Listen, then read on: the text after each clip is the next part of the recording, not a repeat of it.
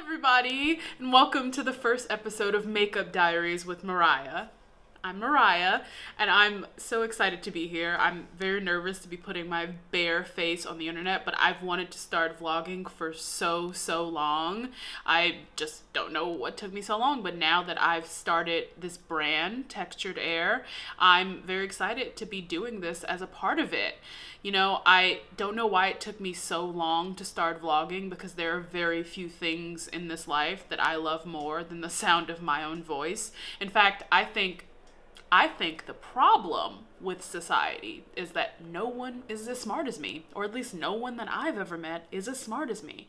I've never met Beyonce, so I'm really just excited to start doing this. And today I really just want to talk about like what this is about, and about my brand Textured Air, and about the website and the community that we're trying to cultivate, because really that's why I'm doing this, as a part of that community. I want to start by saying that in no way am I any kind of like makeup artist or beauty guru. I have even like not very good skin, but I do love doing my makeup. I really do. I'm very just okay at it, but still be getting chose in the club. Okay, like no, like I've never had a complaint about it in the club. So even though that's a different type of lighting, but still. So I really just like wanted to start doing this, because usually when I'm home alone getting ready to go somewhere and I'm doing my makeup, I'm by myself, and I like being alone a lot. So when you're alone a lot, you kind of start talking to yourself a lot. And I realized that, you know, that's really what I really like doing my makeup and talking to myself, downloading about my day, downloading about what's going on in the world and things like that. So I thought, why not start sharing it with people? Because I think that I should share my voice with people. So really, I'm not gonna like do, you know, what other people do and talk about products. Although I'll totally put the products in the description box below so that everyone can see like, what am I using? But I'm just at home alone. I'm getting ready to go out. I'm wearing my little, my Bobby Jack robe that my mom got me when I went away to college like years ago. And also I'm wearing my like I wore it to sleep. It's my alma mater, Temple University in Philly. Go Owls. I'm wearing my my shirt that I got probably like freshman year for free when they were giving out, you know, just all types of shit for free. But I got it for free. And so I'm just here, and I really today just want to talk about Textured Air and what it's about and what we are about. So I'm just gonna get started. I'm just gonna start doing my makeup and talking like I would talk to myself, like as if I was preparing to go somewhere. So I had this idea like for a very long time, because I wanted to start like this online community for Black women, really, because in my life and in my work, there's nothing more important to me than making sure that Black women feel seen, feel represented accurately. And I don't mean just like the tokenism that we get in a lot of, you know, movies and TV. I don't mean like horrible wigs and aids of Tyler Perry movies. I mean like for real, seeing ourselves, seeing our flaws, seeing that we don't have to be, you know, perfect and things like that. And seeing like that our journey as women, as Black women, especially in a world that is so much against us, is about growth, is about discovery constantly. And I feel like growing up, I didn't ever feel, you know, that I just didn't feel that energy in any of the media that I consumed, in anything that was really out there that was geared toward Black, because there wasn't much that was for Black women. And so, and then, you know, things did start to change. Like very recently, all of these brands have come out of the woodwork, and now all of these big media companies are starting to, you know, give Black women like, you know, their own brands as a part of, you know, their larger brand and things like that. But I don't think it's enough. I really don't think it's enough. And so what I wanted to do was to start my own brand for Black women, for young Black women like myself. And I like our tagline is for the metamorphosis of Black women, because we want you to come here and be changed. We want you to discover something new and Black women in your life, you know? Like, I want you to buy black women's work. I want you to read black women's work. I want you to see their designs. I want us to stop getting clowned on Twitter for our innovation and things like that people see as ghetto until it's marketed like by white, you know, mass media companies, and then it becomes mainstream. I want us to support each other in that way and grow together and be proud of who we are and where we come from and things like that. So really, that was really when I had the idea to start it, that was where it came from. It's taken a long time for me personally to even feel like confident enough to do that kind of thing, because I still feel like as a person, there's so much growing that I have to do. But I feel like, you know, if you wait until you're 100% ready to do something, the time is never going to come. But I felt so compelled to start this. And then, of course, and this is the importance of having like a network, having a great like group of like black girlfriends who will support you no matter what, because they're all like, girl, we ain't got no money, you ain't got no money, we all just graduated, but we want to be in this together. We want to help you build this brand. We want to help you do this. And so I do have several wonderful black women who are also helping me, you know, build this brand and do this, like, you know, website. And one of my black friends is coding the website from scratch. Like, she doesn't have a full-time job herself, but she's coding the website for me. Another friend is like working on lots of beauty related things for me that isn't like what I'm doing, but much, much more serious. Another friend is working on lots of things for fashion. I have a black friend doing marketing. Like, we got together and decided that we would like just combine all of our collective skills to create this place for black women who are our age, you know, who are in our like stage in life of discovering, of just getting out of, you know, a routine like we all did. And I probably should just tell you a little bit about myself. So like I said, my name is Mariah. I'm from Chicago originally, born and raised. It's my favorite place in the world, honestly, truly, except for probably Florence, Italy. But no, I love Chicago so much. I love home. I'm 23. I just graduated college, like not too long ago, actually. Now it's probably been like, what, 6 months since I graduated college. So I just graduated college like 6 months ago. And over the summer when I had moved home from college, it felt like it was the biggest transition of my life, you know?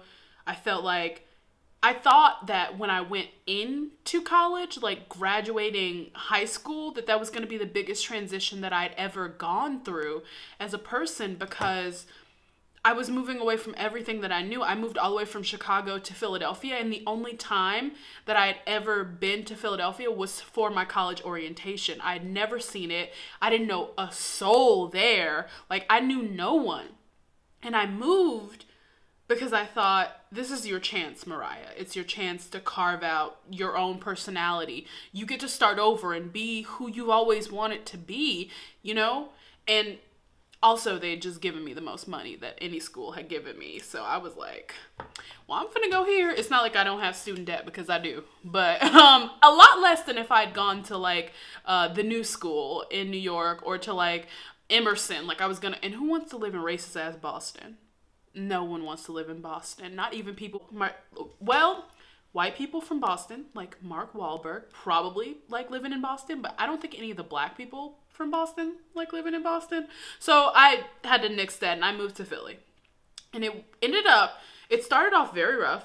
I really thought after like my first semester that I was gonna like either, you know, and this is terrible, I thought I was gonna either like move home and have a very contentious relationship with my mother, as if it already wasn't, because we'd be in such close proximity, or I was gonna kill myself.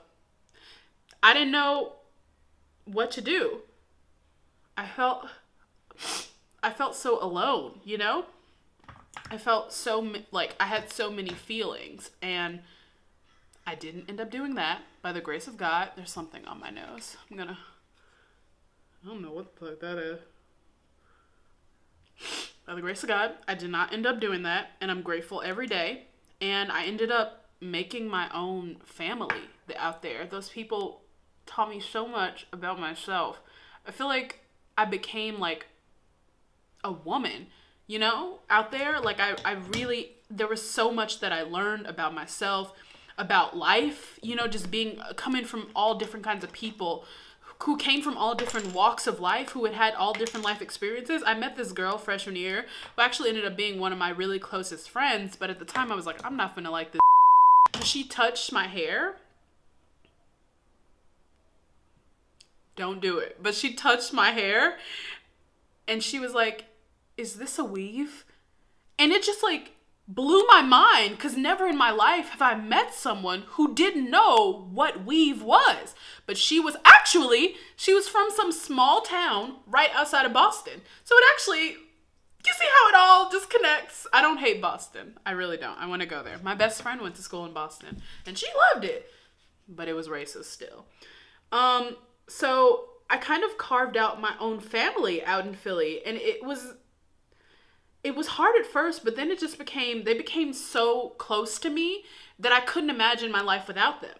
And for a long time, because I majored in theater, I was an actor, which is crazy because I really don't even act that much anymore. But that's the thing about going to college, is like you really never know what will influence you in life. And I'm a Sagittarius. And so I have this wanderlust. It just doesn't matter to me how much experience I have, how much, you know, money I have or anything. I am never going to spend a moment of my life just being unhappy because I'm afraid to chase a dream. So I changed my mind my junior year of college, like the spring semester junior year of college. And I was like, I don't want to just be an actor. I don't even want to do theater anymore. And all I'd ever done my entire life was theater. I said, I want to be a filmmaker. And I was so afraid because I had never done that. I had never gone down that path, but I'm like, oh, I want to be a writer now. I want to be a director. I want to be like a creative, you know, and do all those kinds of things that were completely out of my comfort zone, completely out of my wheelhouse. I didn't have the jargon. I didn't have the experience or anything, but I was like, fuck it, now or never. So I decided that after senior year, I was gonna, instead of staying in Philly like a lot of my friends did, or moving to New York, which was like my dream since I was, you know, a youngin' watching Glee in my basement because my family did not like that show. I decided I was gonna move to LA, you know? I said, you'll never be this young again. Who knows what is gonna what awaits you out there, but I am excited to find out. So after graduation, I moved home for a little bit because I had to save up some money, and I was very afraid. Like I was like, I feel like I've lost something. I've lost a part of myself now that I'm back at home, you know? It was scary to be back in that place and be in this contentious, you know, situation, because me and my mom have always like butted heads, and I'm like, I'm right back here. I felt so depressed, and I felt like there just wasn't anything out there for me that was reassuring to me, that was, you know, that was a community that I felt like was safe, like that I could go on and discover things about myself. And I was just sitting in my shitty ass summer job, just sitting there, you know, renting volleyball equipment to people, to white people on the beach in Chicago. And I was like, I want to do this myself. I don't have all of the tools. I don't have all of the answers. I don't even have that much experience, but I want to create this community. I want to create this community for Black women like myself, who have gone through a major transition in life, who are discovering so much about themselves every single day, and who need other like-minded people. And so I said, I hit up a bunch of friends like, hey guys, this might sound super crazy, but here's another thing that I'm going to be doing, that I'm going to be spending. I'm going to start building and creating this brand. And it really is just what I've always done. It really is what I've always just been about, and that is Black women. Creating for Black women, creating space for Black women to tell their own stories, creating space for plus size Black women like myself. I'll show you a picture. That is what I like. And so, and the name came to me really out of nowhere, because we were toying with a lot of names. But I just kept coming back to what's important to me as a Black woman. What defines me as a Black woman? What do I think everyone can relate to? You know, what is one thing that I feel like unifies Black women? And that is hair. Hair of all different types, different textures, different everything. And so that's where it came from. And so I was like, textured hair? I was like, but that sounds too much like we're selling weave, and I don't really know how to do that. And then the air part came because for me, I feel like the women of my generation were like the next generation. We're the heirs to like everything that Black women from, you know, before us, everything that Black women who came before us have done for us, the space that they've created for us to be able to create this kind of space for ourselves. It really is amazing. And so that's another part of it, is I want to pay homage to all of the Black women and who've done so much to make me even be confident enough in myself to do things, you know, to have the confidence of like, I used to say things like, you know, I have the confidence of like some mediocre middle-aged, like blue hair, blonde-eyed white man. But really, I think I just have the confidence of like Rihanna. I have the confidence of like a Beyonce. I have the confidence of a Michelle Obama. I have the confidence of a Tracy Ellis Ross. These are women who I can relate to. These are women who I think have done much more for me, and who, you know, as much acclaim as they get 10 times as much hate, and they shouldn't. And so I want, you know, to just be giving Black women their flowers while they're alive to receive them. And I want to also just, you know, educate younger Black women than me, because there is this whole generation that is younger than me. And I feel like they have so much more access to information than I ever had. And so it's crazy, because there are all these narratives that are going to be out there. They're going to be presented to them about their existence by people who don't understand it. And so I want them to get it from someone who couldn't get it from anyone who looked like me, because that wasn't what was marketed.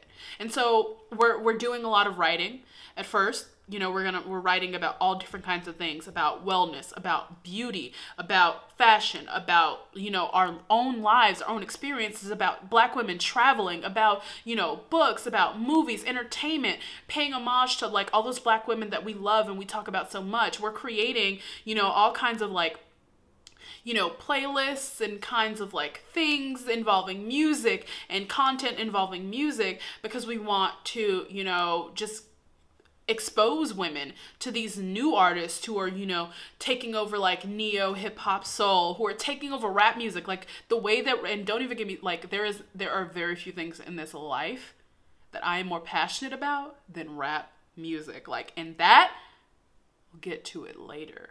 But like, we will get to it later. But what is important to me is exposing, you know, people who I don't think are getting enough shine to it and to other people. And so I'm really excited to be doing that as well.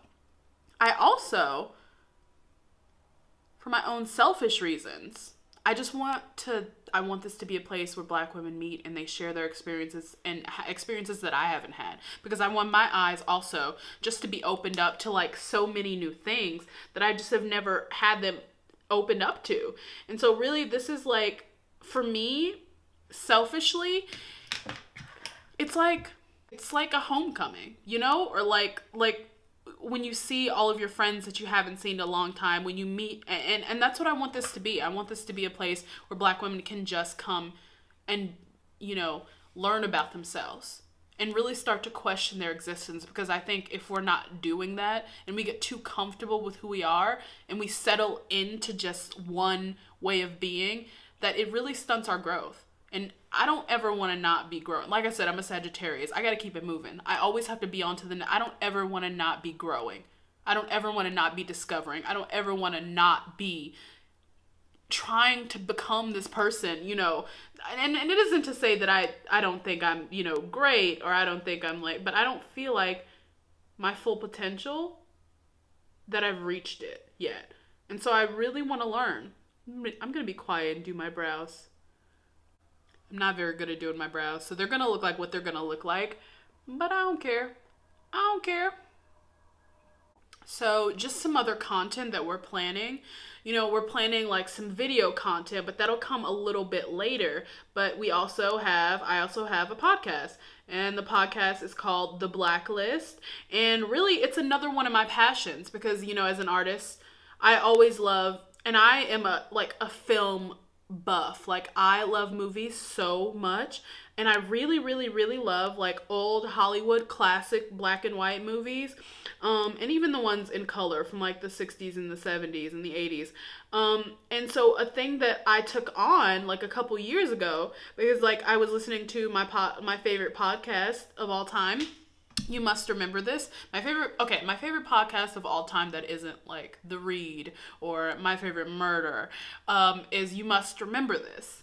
And so I remember she was talking about in an episode, it was an episode about Lena Horne, you know, and if you don't know anything about Lena Horne and all of her, just everything that she's gone through in her life and it's amazing. And I would listen to that episode of You Must Remember This because it really opened my eyes to like, wow, had I not even ever considered that black people who were making movies at the same time as like Marilyn Monroe or like John Wayne or all of these really famous like classic Hollywood actors, how had I never considered that they would have just as interesting stories? And so it just started me, and I love researching. So I just fell down this rabbit hole of discovering so much about the lives of all these black stars who really paved the way for black actors today, for black creators, for black directors of today to be doing what they do so well. It's really crazy to me how little I knew about this. And so that podcast kind of just explores like the lives of like all these black Hollywood stars, you know, who were very, very influential in Hollywood at the time, who were in all of these big movies, who started all these big, you know, movements as big as they could with their very limited resources and the very, very violent and overt racism that they faced, you know, but they still happened to make a name for themselves. They still, you know, as determined as ever, wrote their way into history, but you don't read about them, you know, and it's not that I don't, you know, care to read another. Actually, no, it is. I don't really care to read another book about, you know, the life of Marilyn Monroe and, you know, the life of Clark Gable and all that because we've heard those stories so many times. But the stories that we haven't heard are of the black stars who had pretty much everything against them, had so much working against them, all of society working against them, and still somehow managed to make it all the way to Tinseltown, who managed to make it all the way to like fame and fortune and money, and some of them at a very, very young age. Some of them were children. There were child stars. And that is what the new season that's coming up is about. It's about, you know, the child stars of Hollywood, you know, because you read all the time and you see all the time, if you've ever stayed up to like 3 a.m. watching infomercials about Shirley Temple, you know, but you haven't heard about like all of the people that I'm talking about this season on the podcast. But the first season really was about, you know, me and just talking about the black women stars, you know, of classic Hollywood that really inspired me as an artist, as an actress. And so that was that season kind of came out of like my own, you know, knowledge that I had going into doing the podcast. But the second season happened kind of by like just what I discovered from like just Googling and research and falling down that rabbit hole. And the second season talks about, you know, it really discusses the black independent film movement of like the 1920s, the 1910s, and the 1920s. And that one, you know, it was all really new information to me about how, you know, The Birth of a Nation, that movie, that horribly racist movie, you know, that was called like the greatest cinematic venture. I'm really struggling with this, this cashew powder. It won't come out of the thing.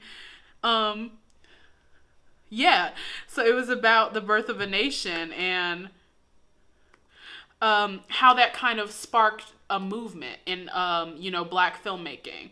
And so that season was a lot more like crazy for me, because I discovered so much that I feel like doesn't get talked about. You know, I feel like this like renaissance of Black filmmaking that's like happening right now in Hollywood isn't the first wave of it. And we know, we've read about Oscar Micheaux and things like that, but he wasn't really the only one.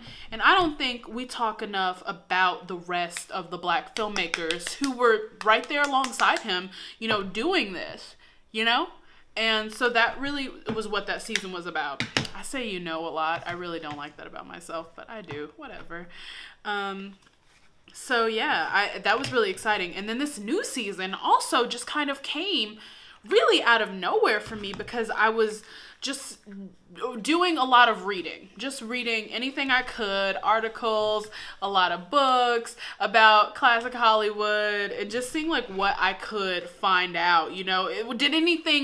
Was anything gonna like inspire me? Was anything gonna like catch my eye so much that I had to go down like that rabbit hole of research? And that is when I discovered the story of like Sunshine Sammy, you know, a child star who really was like the biggest Black star in Hollywood at the time.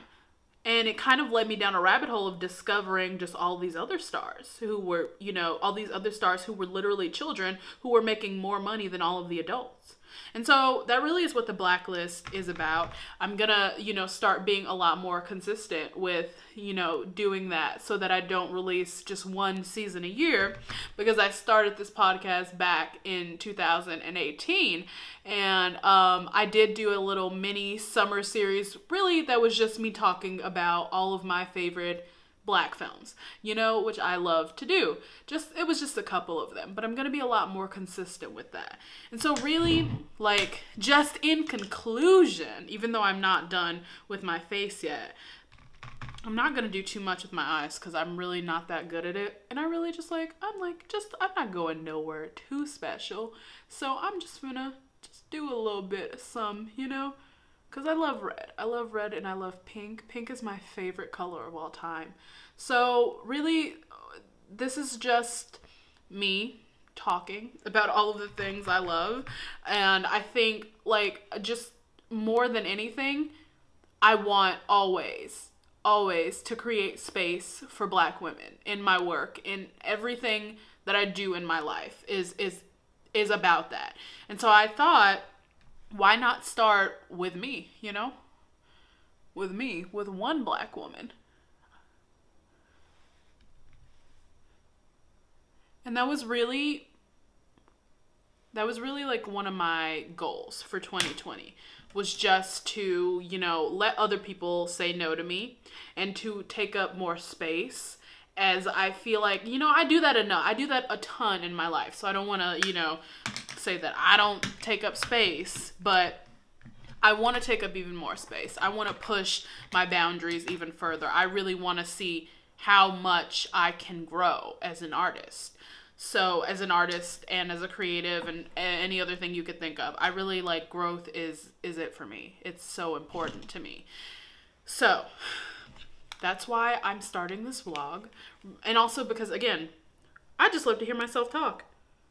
And really, it's just going to be a lot of me talking about things that I love, you know, like music and movies, lots of music, lots of pop culture, because who doesn't love that? But also just about my life and about things that, you know, I'm going through, because I'm growing still, always will be. I hope that is the goal, to always be growing. And I really just want to, you know, share that with people, because I think it's so much more important for me. And that is a part of why I started this website, was because I felt like too many people write about it or vlog about it or talk about it after the fact, you know? Like, we don't hear enough about the growing pains or about people who are just like going through it right now, who are growing right now, who are learning and sharing as they go. I always want to be the kind of person who is learning and sharing as I go, because like somebody once said, you know, if you knock down a door, make sure you leave a shoe behind for everybody coming behind you. You know what I mean? So like, we're doing all of this as we go. We're learning as we go and doing all that fun shit as we go. And that's really just what I wanted to share. So I'm gonna finish up my face. I can never really do this that well. I mean, like, I'm gonna get another brush. Maybe that was the wrong brush that I was using. But really, I just have never been good at like contouring my face. I'm gonna be honest. Just do a little some, you know? See if it helps, you know? I want to create some definition in this fat ass face. I love my fat ass face, but sometimes you're like, girl, could you be any less snatched? And we want to be more snatched, not less snatched. That's one of my 2020 goals. Always be more snatched. I really love this blush. It's like the same color as my eyeshadow, but it isn't. It's this old ColourPop palette. It's called Femme Rosa from Carucci. Yeah, Carucci. But it's really cute and I love it. And that lip gloss also that she released with that palette, I was kind of really into it. I used to hate on Carucci a lot. I don't know why, because I was young and it was the internet and everybody did. But now I'm like, you go girl, like do your damn thing. You know what I mean? Just put on a little bit of a highlight, like not too much, because I'm already wearing this blush and it has like shimmer in it, so I probably shouldn't, but I can't help myself when it comes to highlight. I really fucking love highlighters, and I really love Fenty Beauty, you know? They just do things right over there, you know? They have it all together. And I really love them. Really love and respect Fenty Beauty and everything that they do. Wait, what was I looking for? Oh, shit, yes, it's right here. I'm gonna put on some mascara. I have to say, I just bought this mascara and I'm not that into it. I don't know. It's the Damn Girl mascara from Too Faced. And it hasn't impressed me that much. I'm gonna be honest. Smudge that a little bit because I love a little. I used to do a lot of eyeliner, but I don't have time for that today. Will that do? Okay. I'm gonna put on.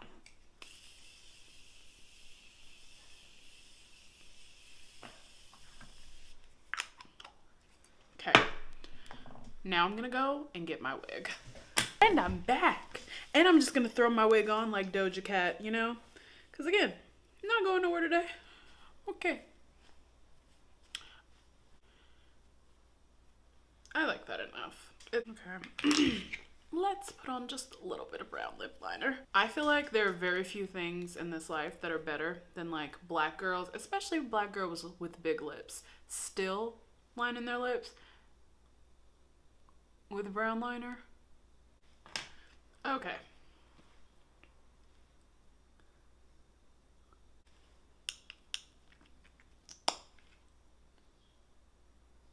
That's good. Yeah, I think that's good. Okay, so we're like basically done. So that's it. That's what this is. This is Makeup Diaries with Mariah, because really that's all I'm doing. I'm just venting to you about lots of things. So if you like that, please like this video. Please subscribe. We're going to be dropping lots of different kinds of content, lots of different even kinds of beauty related content. This isn't even going to be the extent of it. It's going to be really fun. You can follow me on Twitter and on Instagram at Mariah N. Woods.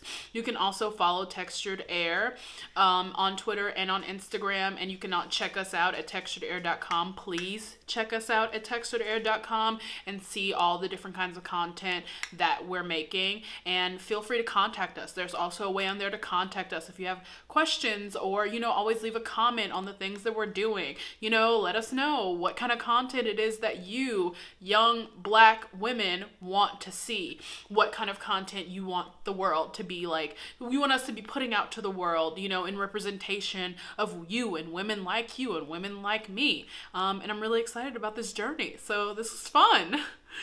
Bye-bye.